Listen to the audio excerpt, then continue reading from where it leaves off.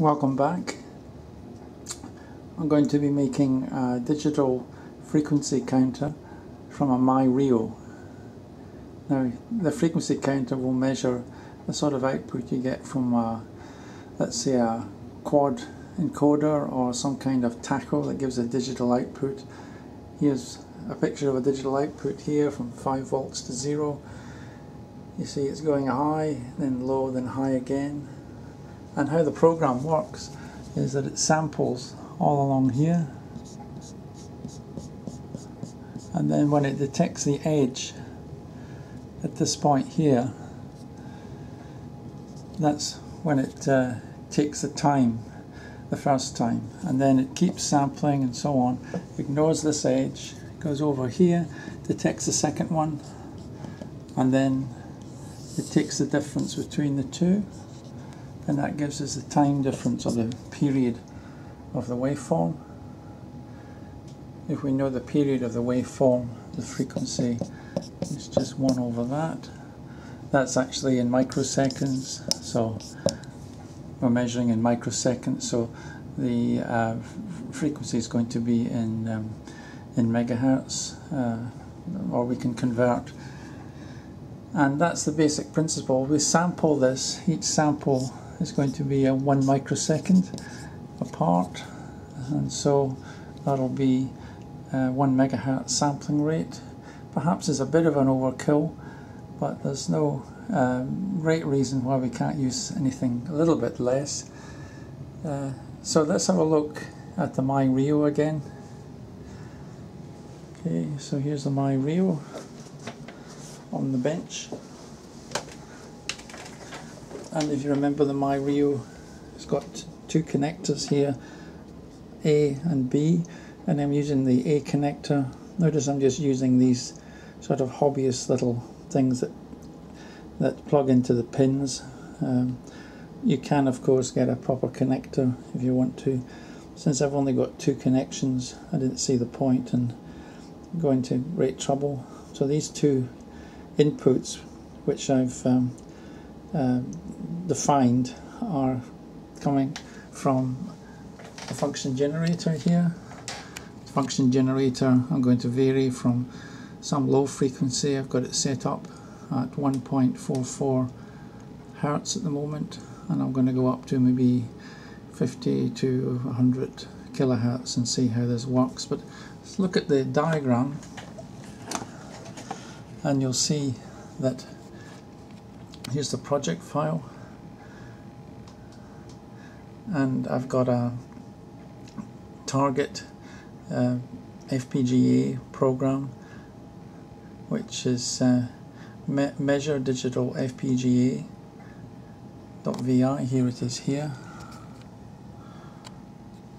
and I don't know how well you can see it, but I'll make a version of this code available.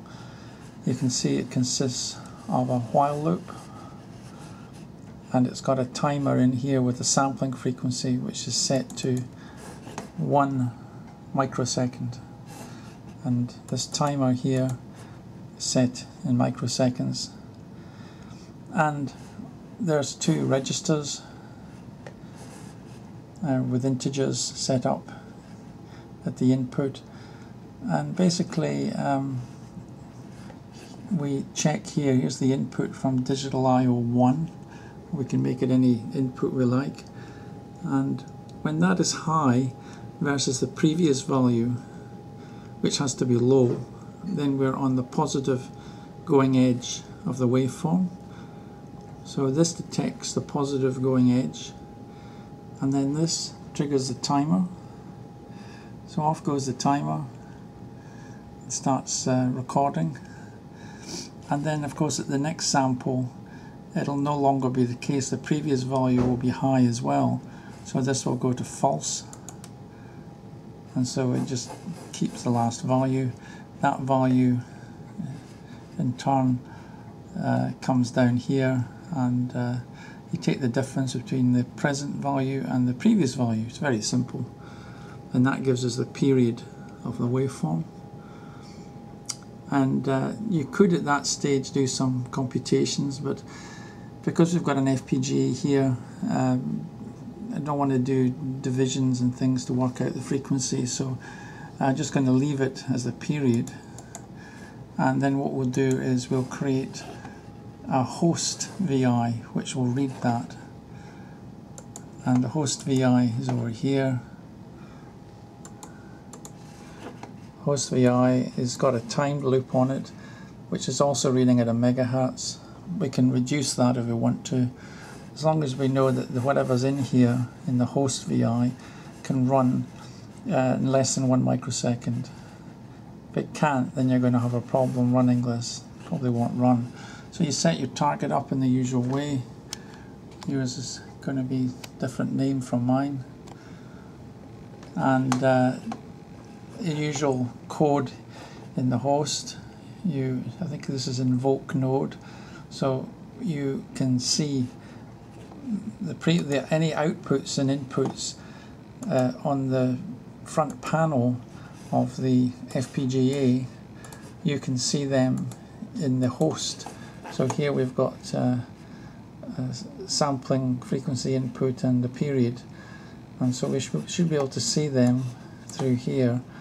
And you can see if we go to here we go, add element, we could add another element if we wanted to, and then controls, oops, sampling interval we wanted to, but I don't want to change that. I want to keep it as 1 megahertz, so we could remotely change that if we needed to. So at the moment I'm only taking the period out. When I take the period out, I have to reciprocate it to get the frequency. Then I multiply by 1,000,000 to get the answer in hertz. And when I've got the answer, I display it here, both graphically and numerically. So let's switch it on. It's been compiled before. Let's turn on so this one's the FPGA one, which I've compiled before. It's not very complicated, so it won't take very long to compile if you did compile it. So that's it running, and let's run the main one now. There it goes. So it's showing 1.42 hertz. There's a period of the waveform. I'm not that interested in that because I'm working out the frequency. Let's go down to this frequency generator, and it's 1.44. It's not too bad. Let's wind it up a bit. Go back over here and watch it. So I'm actually changing the dial. I'm going to wind it up. That's it up at 55.55 hertz. It's actually showing almost spot on 55.55 there on the VI, and down here 55.55. Let's change the scale to, let's make it 5 kilohertz now. It's reading 5.55 kilohertz, and over here 5.55 kilohertz. And there's a dial as well. Let's really up it now to the frequency. There's me moving it up to, let's put it on 40 kilohertz on the scale here. Try and get it fairly accurately. Do the fine control. Well, it's 40.16 kilohertz on the function generator, and on the display showing around 40, and you'll see on the exact thing it's 40,000 it's showing on the estimated frequency, which is 25 microsecond period of the waveform. So you can use this sort of thing to measure the speed, let's say, of a motor coming from a digital Tacho. It's really handy for that. You could extend the idea and have 2 inputs instead of 1 here in the FPGA, and if you have 2 inputs, then you can, if you've got a quad detector, you can determine the position forward or reverse for a digital servo, let's say. It's a host of possible applications. It is quite a high sampling frequency, and it's more than your average DSP processor, of course, can handle. But FPGAs eat this sort of thing for breakfast. Really doesn't pose a problem at all. And once again, we're using the myRio. Here's the actual waveform itself. Didn't show that. That's way up. It's doing a little bit of ringing because I've not got any probes on it. That's 40 kilohertz, around about 40.155 kilohertz. And there it is. That's how to measure frequency using the myRio and an FPGA. Thank you.